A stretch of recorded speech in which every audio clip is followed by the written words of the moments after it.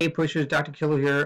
Today we're going to talk about the Eisenhower administration, otherwise known as Ike, very popular president from the 1950s. Baby boomers look back on him with great affection, from their childhood in the 1950s. So let's talk about how it happened. In 52, the Democrats, Truman's not running again. They nominate a guy named Adlai Stevenson. Republicans go with Eisenhower because he's a popular war hero. He appoints for his vice president a guy named Richard Nixon, who's famous for his work in the House Un-American Activities Committee, rounding up communists or suspected communists.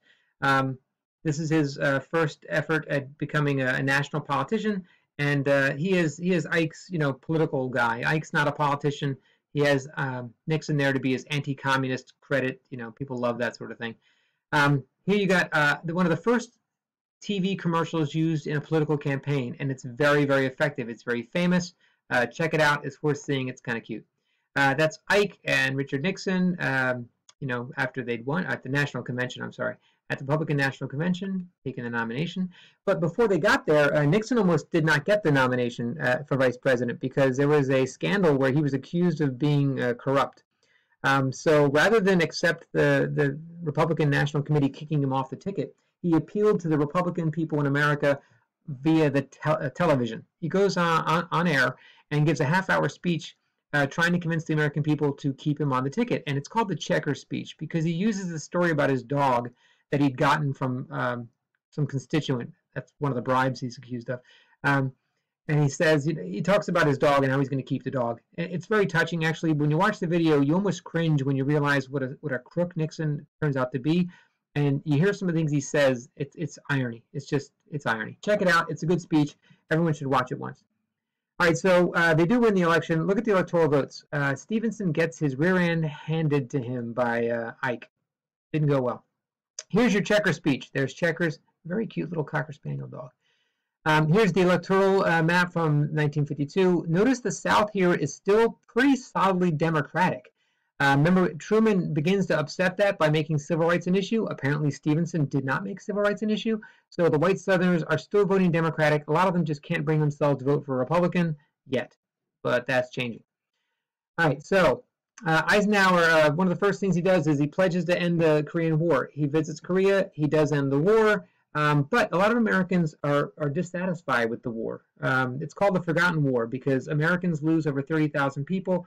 We spend billions and billions of dollars, and what do we get for it? In the end, the war ends at the same place it began, the 38th parallel. There's no real, benefit for what the cost we put into it.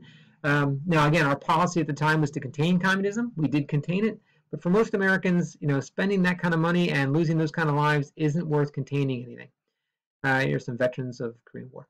So Ike, again, he's very popular. He's a middle-of-the-road guy. He's not upsetting anything. He believes in the 1950s that Americans should enjoy their prosperity. We just ended World War II. We just had a Great Depression. He says, hey, folks, let's not rock any boats. Let's just enjoy our prosperity and have a good time. And so he spends his time mostly playing golf. He's much like Calvin Coolidge in the 1920s.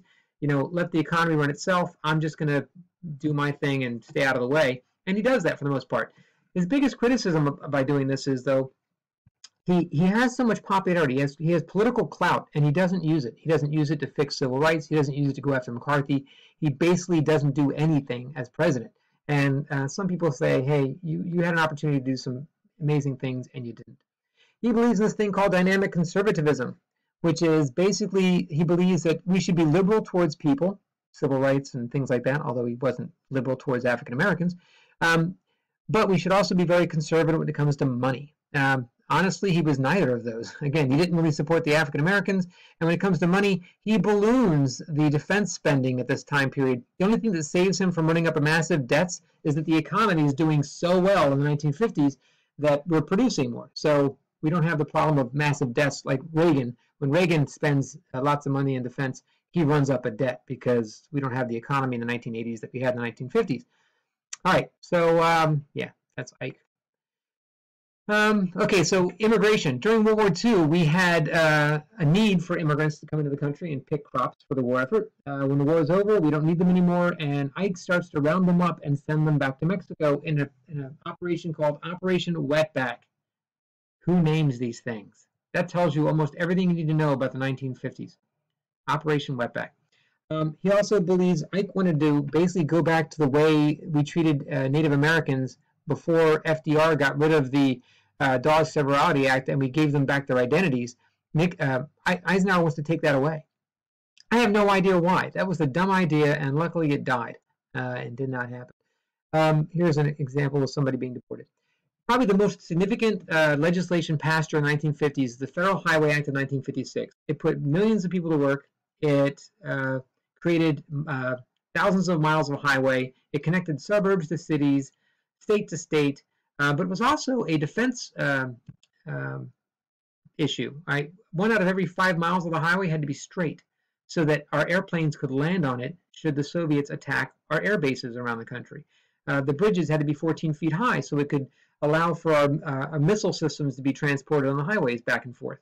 So it was more than just a civilian construction project. It had military applications as well.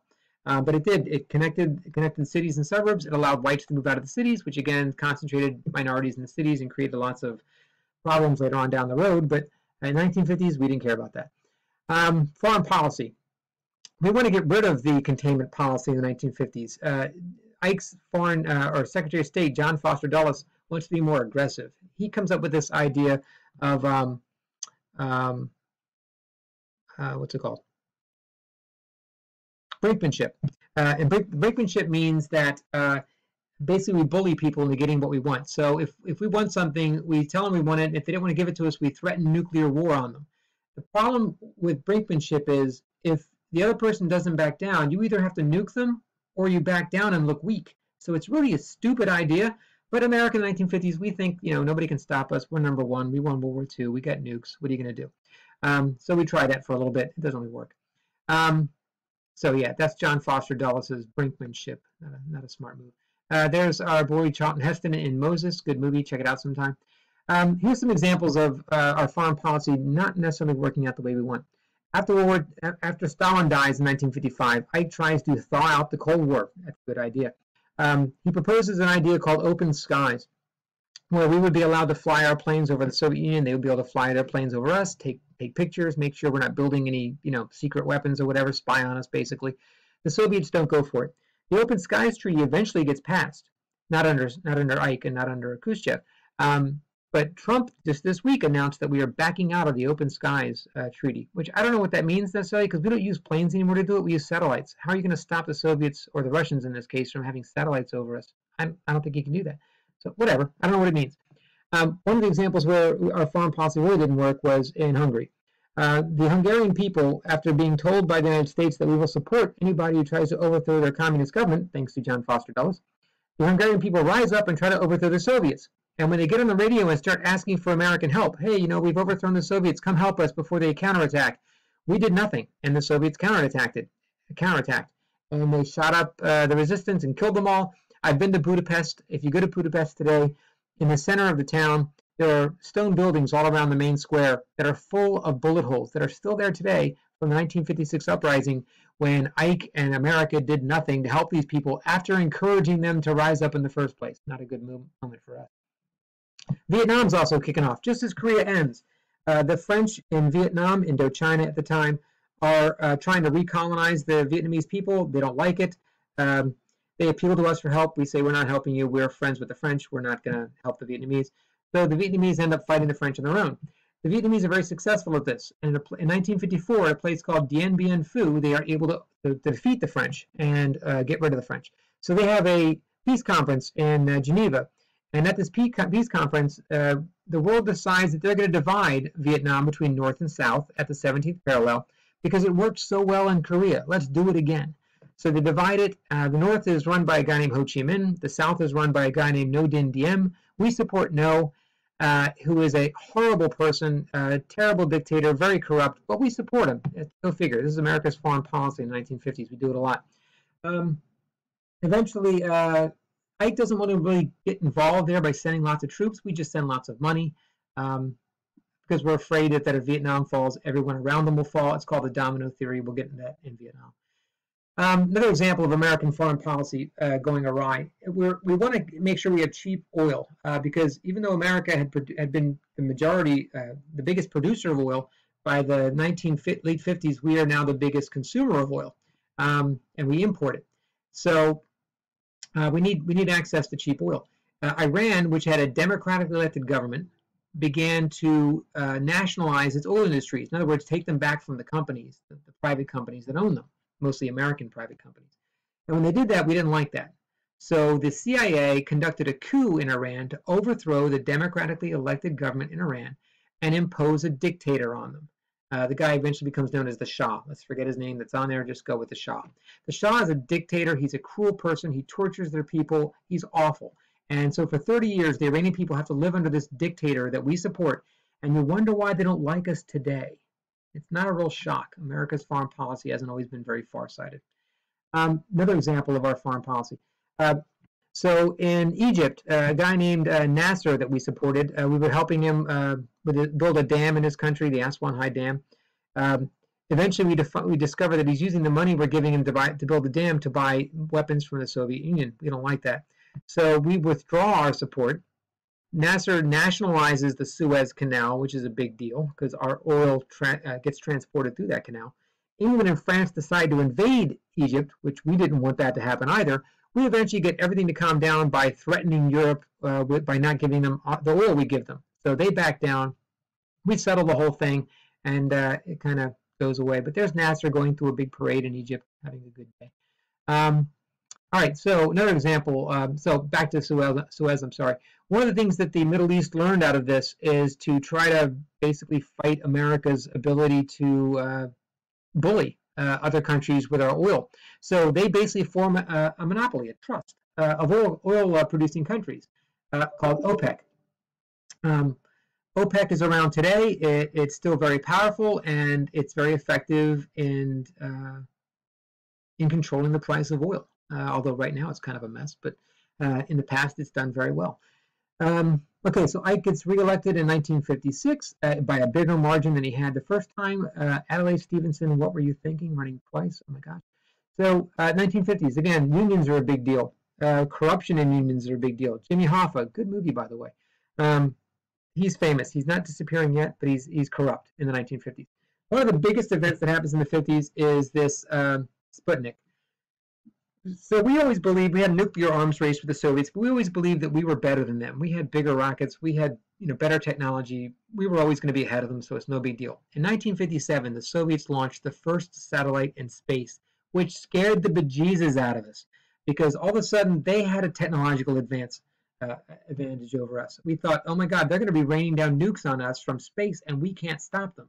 It caused a big kerfluffle in America. And again, it's called Sputnik. Basically, Sputnik's a little satellite. All it does is go beep, beep, beep as it goes around the Earth. That's all it did, but it mattered a lot.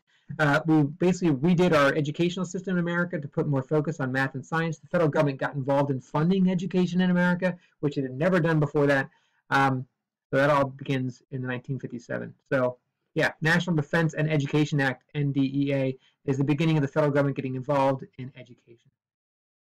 So, great movie here if you get a chance to watch it. It's called October Sky. It's about Sputnik, famous actors you'll see in it. It's pretty good. All right, so again, we still have problems with the Soviet Union. In 1959, we offered the idea of having a summit to try and cool off again the Cold War a little bit or thaw it out a little bit. And everything looks good. We have Nixon meets Khrushchev and what's called the kitchen debate, where they talk about technology and consumer. We say, look, we've got an advantage over you with consumer goods. You've got an advantage with rockets. So, it's kind of even. Anyway, this meeting never really happened, though, because right before the meeting, the Soviets had accused us of spying on them. And we said, we don't spy on you. That's something the Soviets do. And then as we say that, they shot down the U-2 spy plane that was spying on them, and it just crashed the whole conference that they were going to have and ended peace. We also ended up having a coup in Guatemala to support an American-backed dictator down there. We do this a lot at the time. Cuba has a problem where we had supported a dictator there as well. But in Cuba, their dictator is overthrown by a guy named Castro. And you know how that ends, right? Castro is not our friend and still causing problems today. Also, here's a good movie. I have a couple good movies here at the end and a question for you to answer. And that's about all the time I have. So I got to say goodbye, gang. Thank you very much.